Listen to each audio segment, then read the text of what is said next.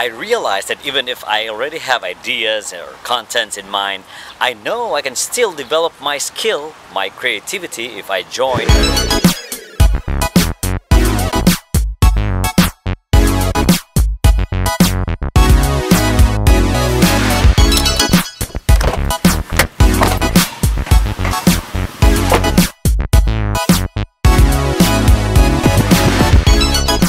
Good morning YouTube family, how are you doing? I'm back here at Naga, where we got a nice view of the sea.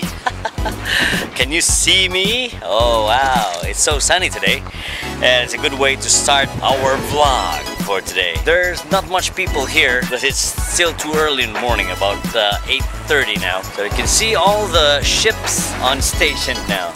Right, look at that. Ooh. Yeah, if you want to unwind here, you can just drop by here at Naga Cebu. You can just hang out here, especially at night. There's a lot of activities here at night. Alright, yeah!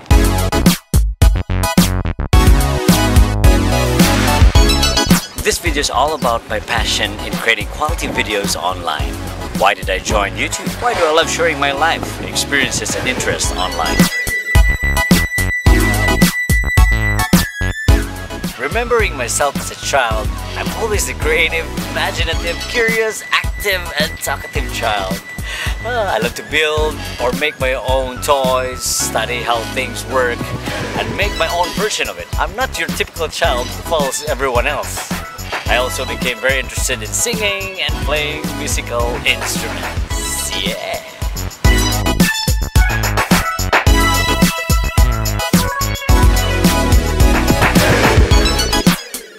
Now that I'm married and have kids, I'm focused more on finding a high-paying job to provide for my family. And life became more serious. Everything I do is for them. Then one day, I found YouTube, which is vlogging, the new thing online.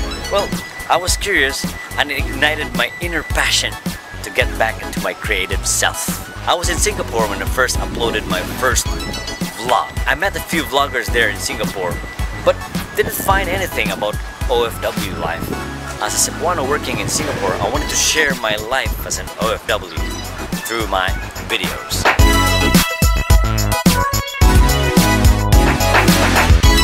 Making a quality content and presenting it in a creative way may sound difficult, but I find it very interesting and fun. I love it when my mind is very busy thinking about ideas, so I won't feel homesick that much. Through this whole journey in YouTube, I found people who have the same passion as mine. I had a chance to meet my fellow Central Visayas YouTubers when I went home to Cebu. I always make sure to promote Cebu through my videos every time I go home. Cebu is where I was born and where my family is.